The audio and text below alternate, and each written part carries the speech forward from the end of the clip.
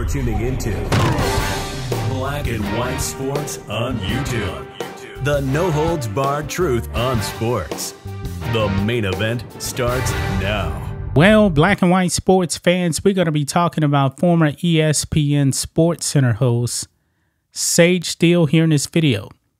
Now, back in 2021, when Beijing Biden started occupying the Oval Office, Sage Steele of ESPN actually had an interview with Joe Biden.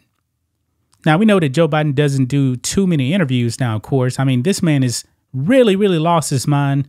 This same guy that actually shakes hands with air, sniffs girls, fumbles his words all the time. He doesn't know where he is.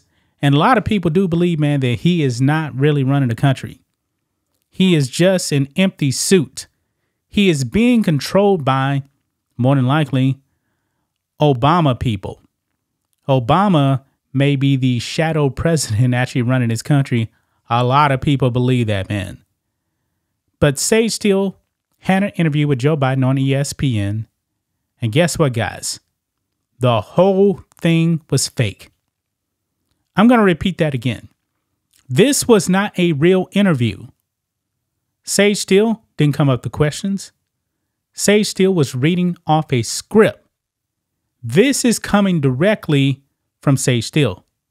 Now, they probably did that to actually protect Joe Biden. Because when Joe Biden goes off script, boy, he really puts his foot in his mouth. Joe Biden was old and demented back in 2020.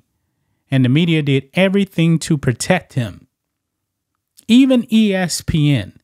How pathetic is that, man, that they would actually give Sage Steele a script. And they told her, you will read this word for word. Dot the I's, cross T's, all that kind of stuff. Because they had to prepare Joe Biden because this man can't comprehend anything. Joe Biden is truly demented, guys. And they're going to push this man out there again. He is what? Going to be 82 years old. If he actually does remain in the White House, guys, this man is going to be 82 and his second term would actually end at 86. Now, I don't think he's going to win. I think that Trump is coming back. But it's really scary, guys, that this man is in the Oval Office right now and he doesn't even know where he is. That is really sad, guys. But let's go ahead and jump into it, guys. Make sure you guys like this video, subscribe to the channel, become a channel member live stream every single Friday. Just starts at $5 per month. We appreciate the support. So here we go. Look at this here. Sage Steele says every single question of a Joe Biden interview on ESPN was scripted by network execs. And I'm pretty sure the higher-ups, the left-wing people over there at ESPN, were working hand-in-hand with the White House to actually make Joe Biden look better than what he was. Sage Steele was reading from a script. This is straight out of Hollywood, guys.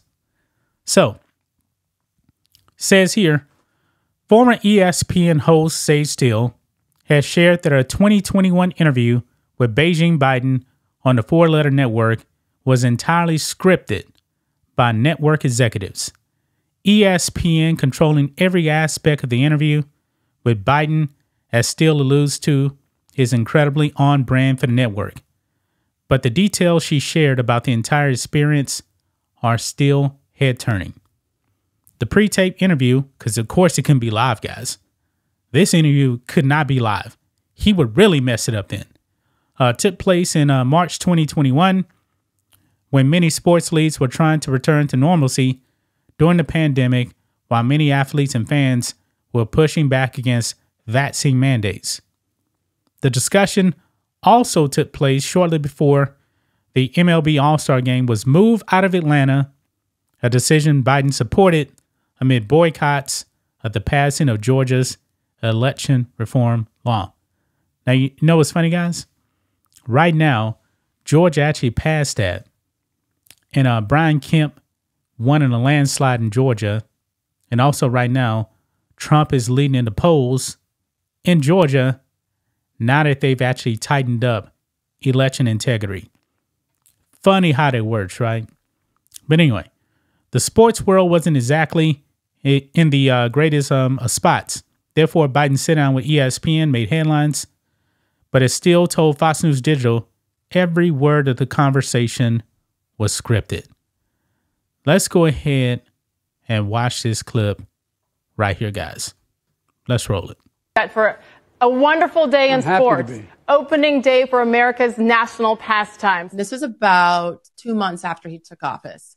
That was an interesting experience in its own right because it was so structured, and I was told, you will say every word that we write out. You will not deviate from the script, and go to the word. Like every single question was scripted, gone over dozens of times by many executives, editors and executives. Absolutely. I was on script and was told not to deviate. It was very much, this is what you will ask. This is how you will say it. No follow-ups. No follow-ups. Next. I knew that this was a lot bigger than just the wonderful editors that I worked with. This went up to the fourth floor, as we said, that were all the bosses, the top executives, the decision makers are the president of our company, the CEO, where they all worked. The big picture to me is that I think it's heartbreaking. I think it's really heartbreaking that the people who love Joe Biden and say they truly care about him have allowed it to get to this point.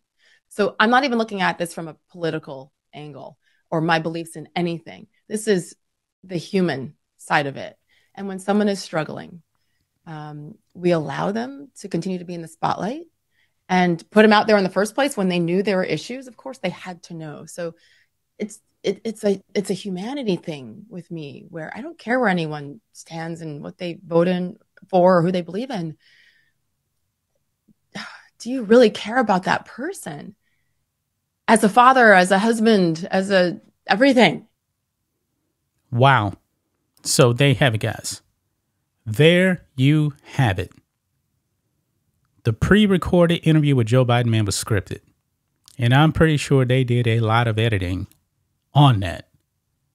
Man, it's absolutely pathetic, man.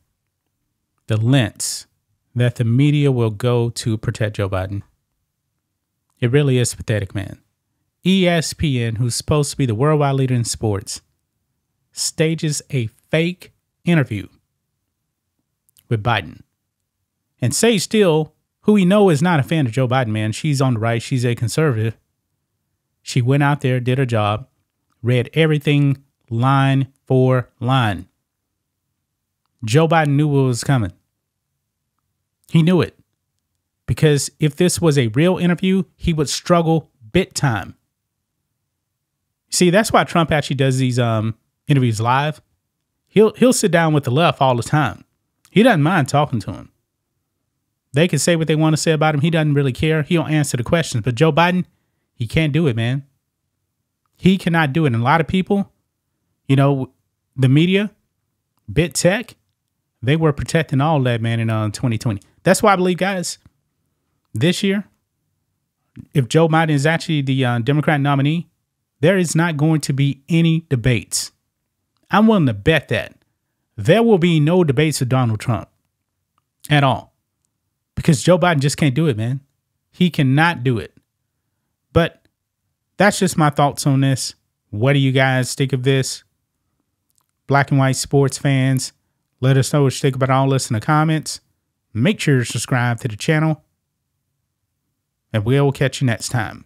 Thanks for watching the show. Be sure to like, comment, and subscribe. Be sure to tune in next time on Black and White Sports.